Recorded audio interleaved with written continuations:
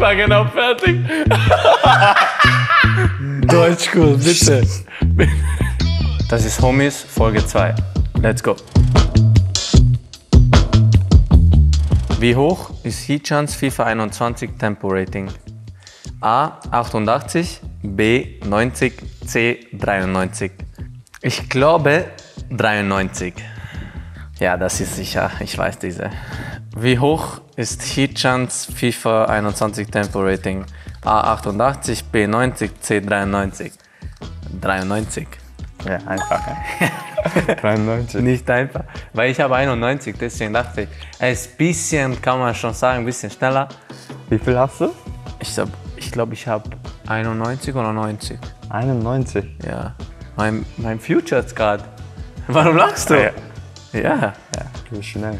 Sei froh, das gibt es im FIFA nicht, wie schnell im Kopf ist. Sonst bin ich 101.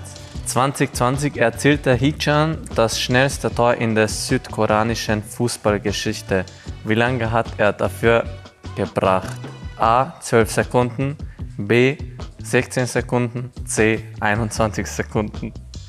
Wo soll ich das wissen? Ich glaube B. 16 Sekunden. 2020 erzielte Hee-chan das schnellste Tor in der südkoreanischen Fußballgeschichte. Wie lange hat er dafür gebracht? A. 12 Sekunden, B. 16, C. 21. Ich habe gesagt 16 Sekunden. Oh, richtig. Echt? Ja. Ja, weil 12 ist zu schnell für dich. Für mich? Für mich zu schnell? Was heißt das? 12 wäre zu schnell gewesen und 21 ist so, okay, hätten sie nicht auf C gemacht. Deswegen habe ich ein bisschen mit Auge gemacht, 16. Aber hat gereicht. Welcher Song darf in Hee-chans Pre-Match-Playlist nicht fehlen? A. PSI, B. BTS, C. Blackpink.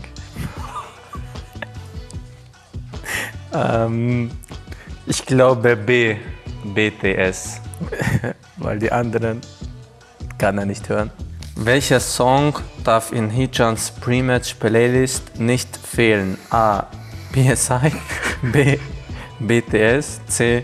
Blackpink. Ich habe gesagt B. BTS. Kennst du schon BTS? Nein. Oh, warum hast du... Ja, weil ich ihn nicht kenne und sicher irgendeine koreanische. Und kennst du Blackpink? Nein, nein. Auch nicht? Ja, ich höre normalerweise diese drei. Ja. Alle drei hörst du? Ja, normal sogar schon, PSI ja. auch? Ja, vorm Spiel, dann bekomme ich viel Motivation. Echt? Ja, aber ich wusste nicht. Das ist von Blackpink. 2005, dieser Lied. Ja. Mit welchem Wortspiel würde Hee-chan bei RB Leipzig vorgestellt? A. Hwang Nam Style. B. Wenn nicht jetzt, Hwang dann. C. The Special One.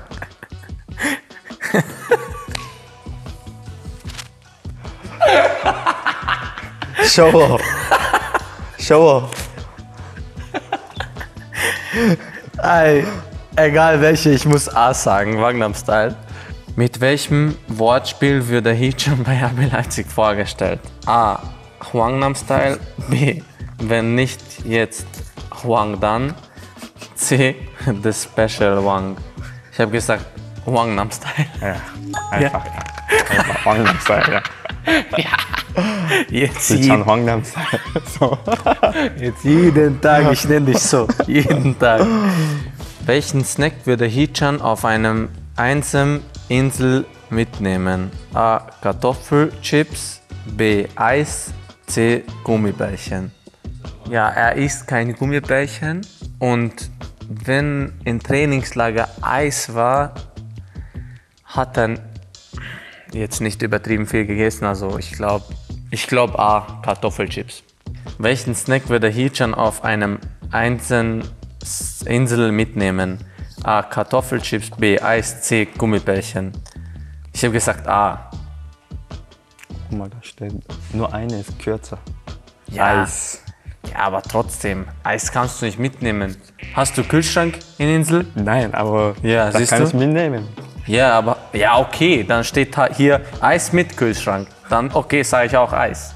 Wie viele Pflichtspiele hat Hee-chan gebraucht, um sein erstes RBL-Tor zu erzielen?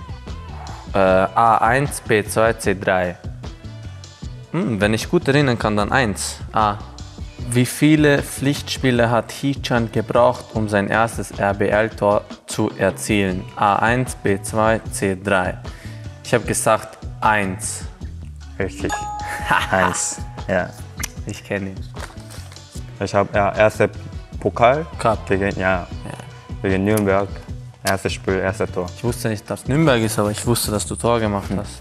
Wenn er nicht Fußballer geworden wäre, was würde Hee-chan heute tun? A. Boxer, B. Judo, C. Taekwondo. Boah. Wir haben richtig viel überlegt. Ich glaube letzte Woche, dass er in der Schule immer gefetzt hat. Jeden Tag sogar, hat er gesagt. Und hat er nie verloren. Ich glaube, er wäre Boxer. Er wäre Boxer. Wenn er nicht Fußballer geworden wäre, was würde Hee-chan heute tun? A. Boxer, B. Judo, C. Taekwondo. Ich habe gesagt Boxer. Warum hast du Boxer entschieden? Weil du jeden Tag in der Kabine solche Sachen tust und gegen alle boxen willst und trotzdem geht nicht. Aber trotzdem habe ich gesagt. Ja. C. Taekwondo. Da habe ich, als ich jung war, habe ich immer 2 Jahre Taekwondo gelernt. 2 Jahre? Ja, 2 Jahre. Wie viele Follower hat Shobo auf Instagram? A. 225.000, B. 251.000, C. 272.000. Ich glaube C. Wie viele Follower hat Shobo auf Instagram? A. 225.000, B. 251.000, C. 272.000. Habe ich C gesagt. Stimmt. Ja, Von du hast wo? viel Fans. Von wo wusstest du? Ja, einfach. Du hast viel Fans. Stimmt. 272. Worauf achtet Shobo am meisten bei seinem Aussehen? A. Schuhe, B. Fingernägel, C. Frisur. Ich glaube A oder C. C. Ich nehme C, ja. Er steht immer vorm Spiegel. Ja. Worauf achtet Shobo am meisten bei seinem Aussehen? A. Schuhe, B. Fingernägel, C. Frisur. C. Einfach. Wir wissen alle, ja. Das weiß jeder. Das ist einfach, kannst du jeder fragen. Ja. Ja, immer Vorspiel. Ja? Ja. Muss, Bruder, muss. Für den Fans. Gut, ja, wichtig.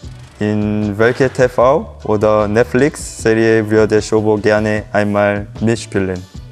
A. Prison Break, B. Haus des Geldes, C. Breaking Bad. Ich sag B. Warum, weiß ich nicht. In welcher TV- oder Netflix-Serie würde Shobo gerne einmal mitspielen? A. Prison Break, B. Haus des Geldes, C. Breaking Bad. Ja? Da habe ich B entschieden. Bruder! Stark! Ui! Ja. Weil Neymar spielt auch hin drinnen. Ja? Ja, ja. Deswegen, Prison Break ist zu alt. Ist das Spiel? Haus des Geldes Ja. ist Serie. Ist das Serie? Aber sehr gut. Hast du nicht gesehen? Nee. Guck. Okay. Ist sehr stark. Wie viele Aufrufe hat Shobos Vorstellungsvideo bei RB Leipzig derzeit auf YouTube? A. 45.200, B. 47.800, C. 41.000. C, ja. Der hat viele Fans. C, denke ich, ja. Wie viele Aufrufe hat Shobos Vorstellungsvideo bei RB Leipzig derzeit auf YouTube? A. 45.200, B. 47.800, C. 51.000. Habe ich C gesagt. Na, so viel nicht, Bruder. Ja? Bisschen weniger, bisschen Schade. weniger. Ja. Ui. Falsch. Endlich einmal. Wie viele FIFA 21 Sterne hat Shobo für seinen schwachen Fuß? A. 3, B. 4, C. 5. A. 3. Er spielt mit links auch gut, aber ich glaube 4 zu viel. Ja, 3 reicht. Wie viele FIFA 21 Sterne hat Shobos für seinen schwachen Fuß? A. 3, B. 4, C, 5. Habe ich A gesagt. Hast du A gesagt? Ja. 4? Ja. Ui. Nummer 5, aber. Nummer 5? Nummer 5. Ich bin gleich rechts, links. Gut, gut. Falsch. 4. Falsch. Links nicht schlecht. Wir haben schon viel Linksfuß zusammen geübt, aber Ja. ja. Aber mein besser als deins. Was hat er? Ich denke 3, aber Ja, siehst du? normal, ich bin besser. Na, Auf dem Platz viel Can, besser. wie viel hast du? 3. Wie viel habe ich? 4. Fertig, ist erledigt. Hast du mir linke Fuß Tor geschossen? Klar. Wo? Wir haben sogar zusammen gespielt in Salzburg gegen Aber Sturm. das habe ich, das erinnere mich nicht. Du hast mit mir gespielt, du warst auf dem Platz. Du warst zu langsam, deswegen. Ja? Welchen Spieler hat Schobo auf seinen ersten Fußballtrikot drucken lassen? A. Cristiano Ronaldo, B. Zidane, C. Ronaldinho. A. Cristiano Ronaldo. Ja, ich habe letztes Mal von Zeitung oder was gelesen. Er lebt vorher ja Ronaldo. Ja, sein Lieblingsspieler ist Ronaldo. Ja. Welcher Spieler hat Schobo auf sein erstes Fußballtrikot drucken lassen? A. Cristiano Ronaldo, B. Zidane, C. Ronaldinho. Nein! Du musst sagen, Ich hab A gesagt. A? Cristiano Ronaldo. Nein, hast du nicht. Dein Idol, oder? Ja, aber hast du nicht. Hast du gesagt? Ja. Ja, stimmt. Ja! Hast du Ronaldinho gelesen? Ja. Stimmt. Die Das sind ist für mich easy, einfach, easy ja, für mich Fragen. einfach, ja. Was ist Schobos geheime Schwäche? A. Skifahren. Ah, Skifahren, okay. Was ist Schobos geheime Schwäche? A.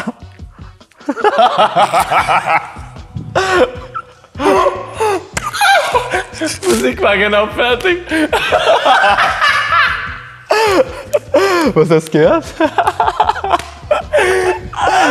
Mein Gott, ey. Deutschkurs, bitte. Was ist Schobos geheime Schwäche? A. Skifahren. B. Rückwärts einpacken. C. Vergisst immer seine Schlüssel. Ja, das ist schon einfach. C. Er vergisst immer seinen Schlüssel. Deswegen hat er Niklas hier. Er hat viele Schlüssel da. Was ist Schobos geheime Schwäche? A. Skifahren. B. Rückwärts einpacken. C. Vergiss immer seinen Schlüssel. Habe ich C gesagt? Nein. Schick gefahren, Bruder. Echt? Ja. Ich bin nie Ski gefahren. Nie Family Day Ski gefahren, weißt du nicht. Du passt nie auf. Can. Das habe ich nicht gewusst. Skifahren. Deswegen, das musste ich selber hinschreiben. Deswegen habe ich hingeschrieben, ich wusste, das weißt du nicht. Okay. Einfach habe ich gewonnen. Nein, er weiß, deswegen hat er nicht geantwortet. Er hatte einfache Fragen. Bis nächstes Mal, hoffentlich bei dem anderen, wer nächstes Mal kommen, habt ihr auch Spaß, wie bei uns oder wie bei Angel und Tai.